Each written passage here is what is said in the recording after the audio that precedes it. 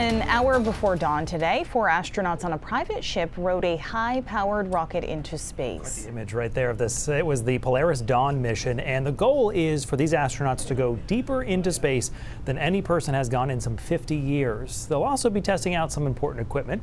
Tom Costello has more. 4, 3, 2, 1, ignition.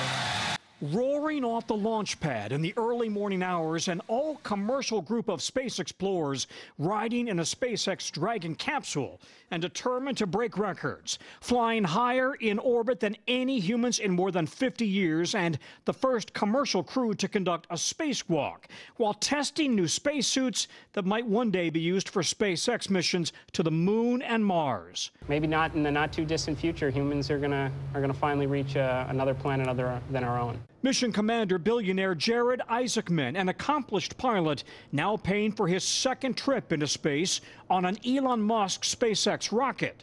Pilot Scott Petit, a veteran Air Force fighter pilot.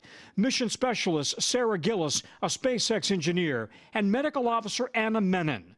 The most dangerous portion of the mission, that spacewalk. To do it, the entire spaceship will be open to the vacuum of space with everyone suited up. They talked about it here on Today. It'll be about a 2-hour operation overall. All of us will get suited in these brand new spacesuits before we vent the spacecraft and then go outside. To prepare, they've been training for 2.5 years, from nauseating centrifuge spinning to survival training to skydiving at the Air Force Academy, where we caught up with them. Why do this? Why do we need to go into space? I mean, there are questions that we've been asking ourselves since like the dawn of civilization, right? That we don't know the answers to, and the universe is so big. And something else that's big. Isaacman's first mission, Inspiration 4, raised a staggering $260 million for St. Jude Children's Hospital. We've raised millions since with Polaris Dawn, and will continue to do so throughout the duration of the Polaris program.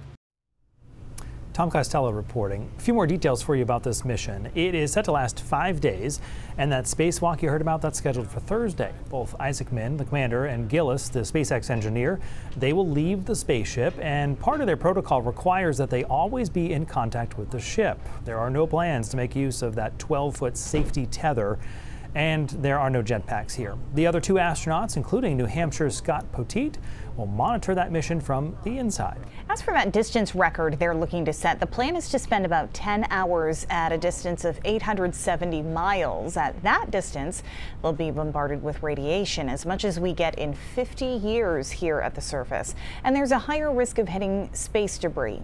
They will then settle into an orbit around 400 miles out for the remainder of the mission, still well beyond the space station.